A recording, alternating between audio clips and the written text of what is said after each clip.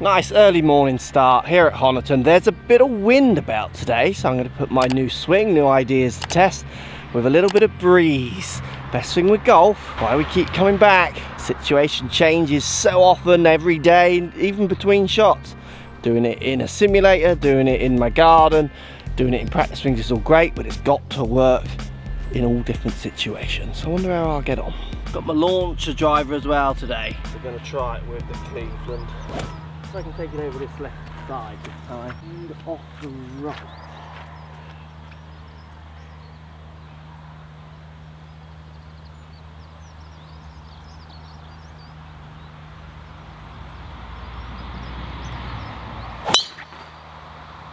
Right down the middle. Didn't really get it turning to the left like I wanted. Hopefully that won't run too far on that line. Good hit, but a little too kind of that way. 120 yards straight downwind now. I'm going to hit my 52. Very hard pin to get close to. So I'm going to go just left of it. Maybe just beyond it. Accept the putt.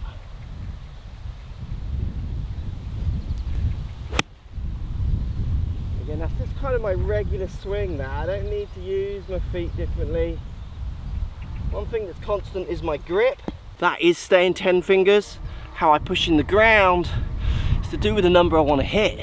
So I did just knock it past, basically hitting onto a big downslope, so good 2 putts from here needed.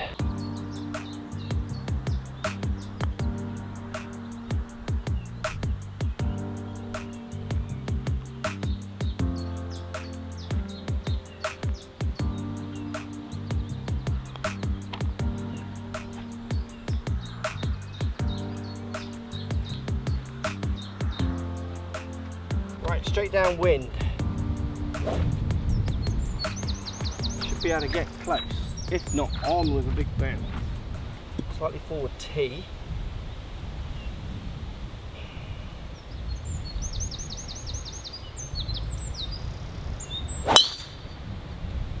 Oh, that's a rip. Just stay about 4 yards left of that. It kicks to the right. I don't think it was up the left quite enough, but hit that good. Trying to make a new move and slightly control shape now, so I don't have the big high cut. So it's now a number of thoughts. It's a new move, and rather than just letting impact happen, it's now a bit of, with my driver, trying to actually control delivery as well. This is where it starts getting really complicated. Tee shot landed, just finished short of this bunker. Bit of room, hopefully. Bit of lockdown chipping skill. Should up and down.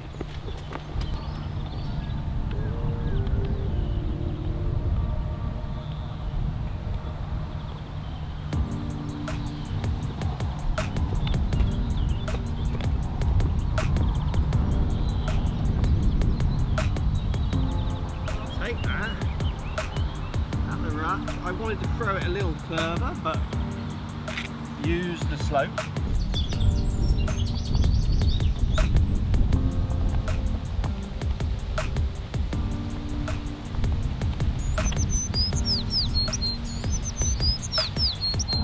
Wind into off the left now.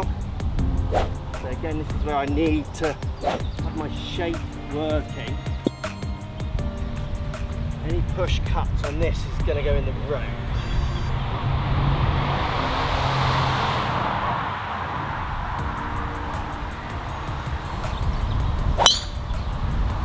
Yeah, perfect. Still up the left, wind's bringing it back. The wind is so strong now. Hope that doesn't run through too much. Did run through. I've missed the fairway, not by a huge amount, and the road on the right, wind off the left. I'm actually quite happy with where I've missed it. It's just, this hole does ask big questions, and when the wind is up like it is now, definitely with the new technique, there's a bit of I don't know what's going to come out here, and there's something else that makes you maybe kind of want to run away, isn't it, from new techniques, because that doesn't feel as safe as old. Obviously nothing stops me going back to old as well, but flicking between techniques, certainly with one club like a driver, iron makes sense. Driver, it's something I need to practice. 110, 6 iron, pitch and run.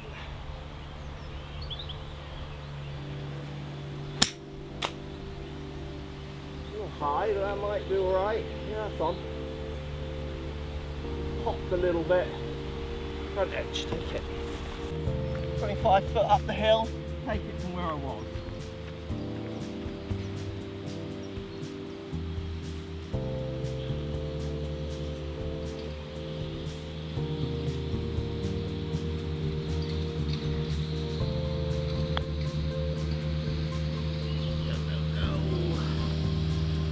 Big slope on this green.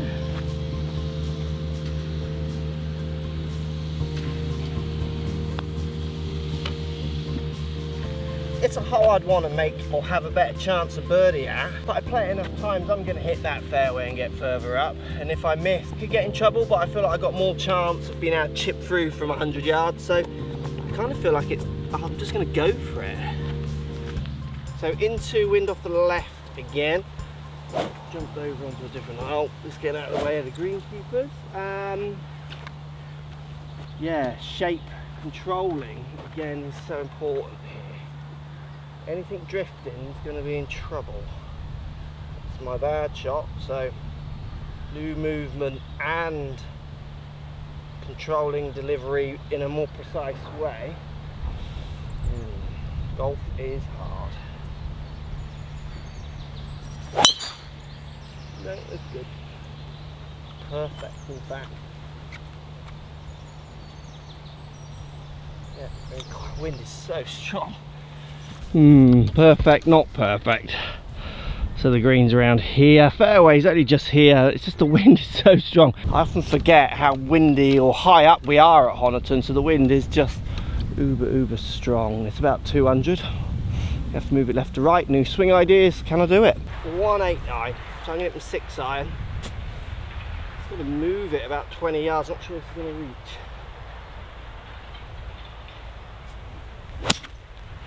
I hope I overdone it. I think I've overdone it. So they've just put the fertiliser down, you're going to see on this green. So this will be our last hole, let the greenkeepers get on. I definitely overcut it. Learning patterns. It's like a new movement like this is like learning all your little intricacies with different clubs, with different winds, from different lies, kind of over again. And I think there lies the challenge. It's a big challenge sometimes, isn't it? Oh, that's sat right up. Lockdown chip-in challenge there now. That is like that far in the air. Like, it's like this far in the air. Oh, be better, Mark.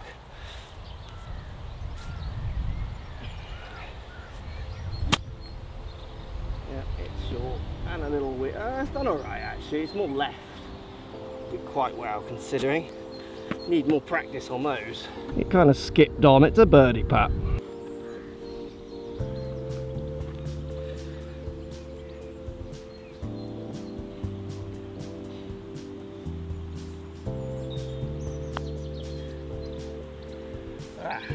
Misread.